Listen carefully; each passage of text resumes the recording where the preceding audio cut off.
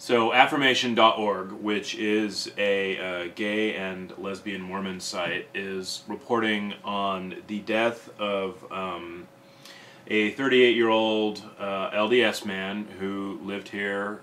He actually worked at the University of Utah Hospital in Salt Lake City. He killed himself just towards the end of March here, on the 18th, I believe. His name was Chris Wayne Beers, and he was very active in his church. He was a returned missionary. He was also gay. In the last couple years, he seems to have kind of finally run afoul of his church, probably because he started being more open about being gay. Okay. He had worked in the church office building in the missionary travel department, and at the time of his death, he was no longer working for the church where he had apparently worked for most of his life. Again, probably due to the fact that he was trying to be more open about who he actually was. And unfortunately, I guess he decided he had enough and he killed himself. And, you know, there's not really too much detail going on in the story here. His funeral service was just held on March 24th. So we kind of have to infer a lot, and I don't want to be putting words into people's mouth or anything like that, but, you know, there's a lot of suicide of gay teens, mostly in Utah. But, you know, I think when we talked about Eric, when we talked with Eric about how much alienation goes on, you know, like he talked about how, I think this relates, he talked about how, you know, drinking is like heroin, you know, like the idea of like having a beer with dinner or having a glass of wine on the porch, you know, in the evening, you know, it's just that it destroys your whole life. And so I think when we end up talking about something like this, which is, you know, coming out as being gay can be so catastrophic for your life, you know, especially if you live in a place as religious as Utah is, I think the alienation that this guy probably went through probably had a big impact on the decision when he finally ended his life. When you think, too, that the conflict, the open conflict between the church that he seems to care so much, and it stands on people like him, right? Would vastly affect that as well. How difficult must it have been? I mean, he worked for the church for a long time. I mean, he went on a mission, apparently loved it. You know, he worked in the missionary travel department.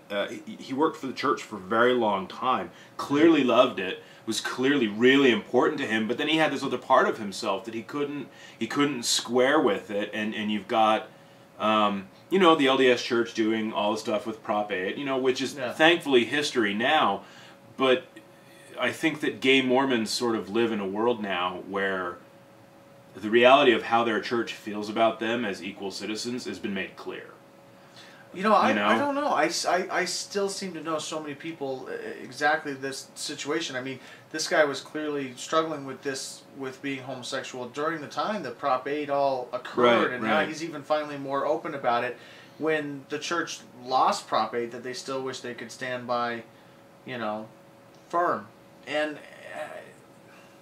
I don't know, it's just one of those things where you watch people have that double think of like they can't let go of the faith, but then they just ignore the parts of the faith that do not like, you know, match up with their lifestyle. Right. You know, but eventually this one weighed out for him, probably because he was being isolated or you know, looked down upon by others around him, and then that was maybe the beginning of the end for him. But what it sounds like, just from what I'm inferring from the fact that now he was working at the hospital and he had fallen away from the church, and you know, he wasn't really going anymore.